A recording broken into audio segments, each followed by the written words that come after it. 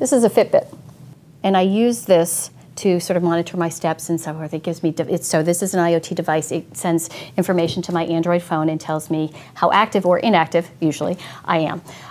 That's not the kind of technology that we want that's going to be running our next generation of transportation systems, that's going to be running our factories, that's going to be running those, the complex machinery that enables our world. But you want that connectivity of the smarter machines and the analytics and the data and that compatibility. So we don't want this kind of information to be running our factories, our industrial systems. The industrial internet is really taking IoT to that next level. So it's that complex machinery, and it's the communications, and it's all the devices, the communications, that enablement and that innovation that's necessary for next generation business. It's really business IoT. So you've got your refrigerator that will call and say, we're out of milk, we're out of eggs, and so forth. But when you think about how you can relate that concept of what is that previously impossible scenario in an industrial concept coming into the industrial internet through these test beds that are under development and in the process of being identified and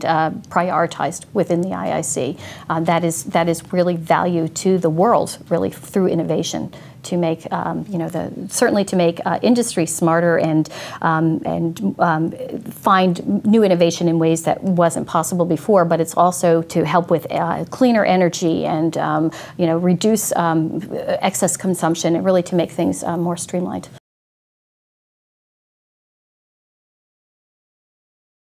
The reason for the consortium was to get more companies working together to solve this, because there's a recognition that it's bigger than any one or two or three companies can come together.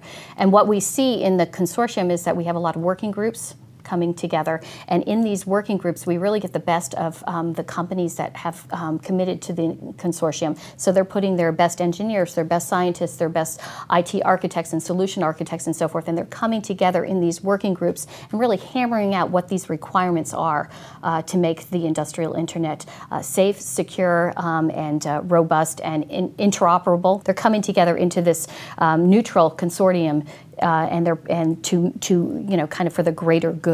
So they're all contributing to these work streams that are coming out of this. So establishing what those frameworks are, establishing what the architectures are, doing use cases across multiple companies. That is what we're seeing, and that's really where the value is right now.